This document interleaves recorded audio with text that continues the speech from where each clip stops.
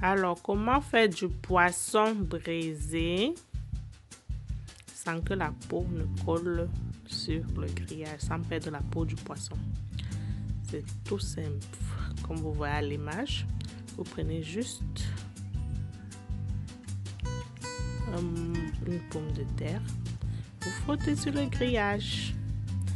Une simple pomme de terre, une seule pomme de terre suffit. Vous coupez en deux et vous frottez bien sur le grillage. Le grillage, pendant que c'est froid, bien sûr, il ne faut pas vous brûler les doigts. Vous frottez bien sur le grillage. Puis vous déposez votre poisson. Et vous le faites griller, vous faites briser. Et c'est une astuce qui marche parce que je l'ai testé. Me voici en train de la tester et ça n'a pas collé. Le poisson est sorti intact. Rien n'est resté collé sur la grille. Donc l'astuce de la pomme de terre frottée sur le grillage est une très bonne astuce qu'il faut utiliser. Oui, ça marche avec tout type de poisson. Donc voilà.